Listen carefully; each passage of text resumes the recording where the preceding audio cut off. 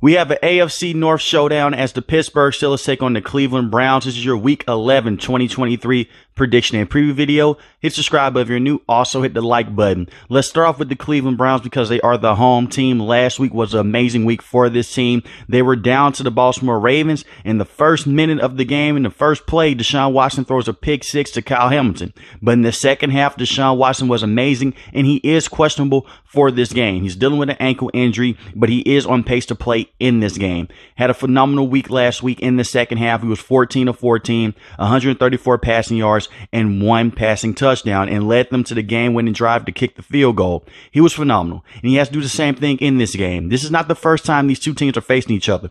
The last time these two teams faced each other, it was a Monday Night Football game. Nick Chubb went down in that game for the rest of the season. But the biggest thing that happened in that game, it was a pick six to Alex Highsmith, and TJ Watt got a fumble off Deshaun Watson for 6 as well. Take care of the football in this game and run the football and attack the middle of the field of the Pittsburgh Steelers. They're dealing with a bunch of hurt linebackers right now, and they have to depend on guys like Landon Roberts to go out there and make plays. Neutralize the linebackers and run the football as much as possible with Jerome Ford, who had the best week last week in his career. 17 carries for 107 rushing yards. That's 6.3 yards to carry, and Kareem Hunt came away with a rushing touchdown as well. Get aggressive with the Steelers linebackers. You can be in a very good situation. But it starts with taking care of the football and with the offensive line also protecting Deshaun Watson as well as he is nursing up that ankle. He got sacked 4 times last week. Not all the sacks were on the offensive line, but they had to protect Deshaun Watson and do a better job taking care of the football in this game. The Steelers secondary is very up and down as well. Some drives they look terrible, and other drives they look decent at best. Target them as much as possible as well. With Mika Fitzpatrick still being out dealing with that hamstring injury, you can get a lot of big plays in the secondary, but you do not want Deshaun Watson to be behind center the entire time and give Alex Highsmith and TJ Watt and Cameron Hayward a chance to tee off on him. Run the football and be in a very good situation. Target Amari Cooper and David Njoku and also Elijah Moore. Elijah Moore had 5 catches and 44 yards and 1 touchdown. Has the skill set, just hasn't been able to take off just yet, but he has been solid this season for this team. Also get David Njoku going in the red zone as well. As far as the defense with the Cleveland Browns, it's pretty simple. Last week they did a phenomenal job on Lamar Jackson, but when you go against the Steelers, this is a team that loves to run the football as of late. With Jaylen Warren, who is now their starting running back, and Najee Harris. It's a running back, dual threat type of system with both guys getting the carries and they're sharing the load.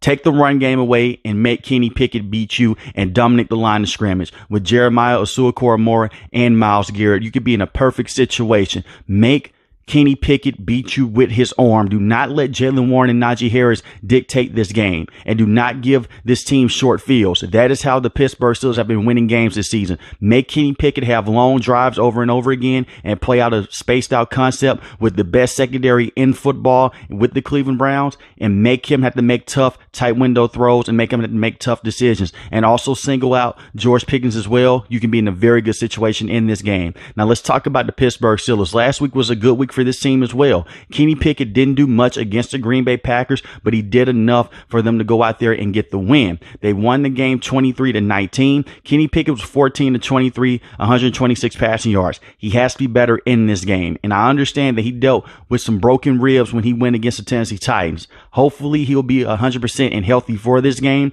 but you obviously want to run the football with Jaylen Warren and Najee Harris. Jaylen Warren is now the quote-unquote starting running back, but expect for him and Najee Harris to still get the same amount of carries. Jaylen Warren had 15 carries for 101 yards last week and 1 rushing touchdown, and Najee Harris had 16 carries for 82 yards and 1 rushing touchdown.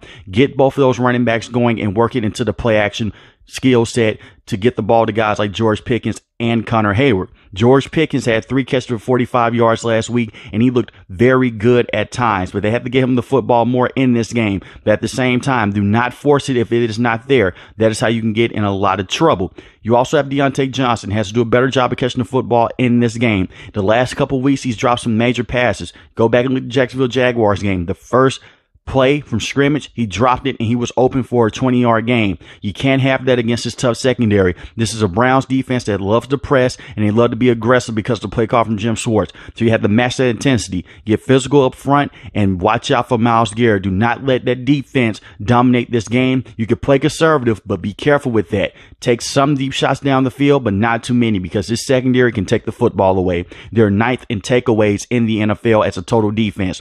And let's talk about the defense of the Steelers. They have been very solid with TJ Watt and with Alex Highsmith. Do the same thing you did a couple weeks ago when these two teams first faced each other. Get as much pressure on Deshaun Watson as possible and try to condense the field and try to get takeaways to give the football to your offense and Kenny Pickett on short field, so they won't have to do as much against that dominant defense of the Cleveland Browns. I am worried about their linebackers. Like I said earlier in this video, no Cole Holcomb, no Quan Alexander. So you're depending on a Landon Roberts and Mark Robinson as well. Mark Robinson has a lot of upside, but hasn't played much in the NFL. Needs to get things going early in this game, because this is a Browns team that will love to run the football the entire game, and it comes down to those linebackers. I have a lot of faith in Cameron Hayward, Larry Ogunjobi, TJ Watt, and Alex Highsmith to go and stop the run. I'm just worried about those linebackers, how they will act in this game. Minkah Fitzpatrick is questionable for this game, dealing with a hamstring injury. They are going to need him. The secondary made some good plays last week, and they also made some bad plays as well. Patrick Peterson had a phenomenal play in the back of the end zone to tip the ball away, and Keanu Neal came away with the interception from Christian Watson. They need more plays like that in this game. Single out Amari Cooper and David Njoku and make the rest of the cast members of the Cleveland Browns beat you. And that's not an offensive comment, but make guys like Elijah Moore go out there and beat you, and Cedric Tillman as well. They have good skill sets. Just make them prove it in this game. And David Bell is also questionable for this game as well. With that being said, this is going to be a very close football game. This is going to be a very aggressive football game. If Deshaun Watson is 100% healthy or just half of that, they should be able to go out there and win this game. I'm going to take the Cleveland Browns to win this game 23-20 in an ugly fashion. But let me know in the comment section below, who do you have winning this game, the Cleveland Browns or the Pittsburgh Steelers? If you're new to the channel, hit the subscribe button. If you like the video, hit the like button. Most importantly, want each and every last one, guys, stay safe, stay positive. Thanks for watching the video, guys. Peace.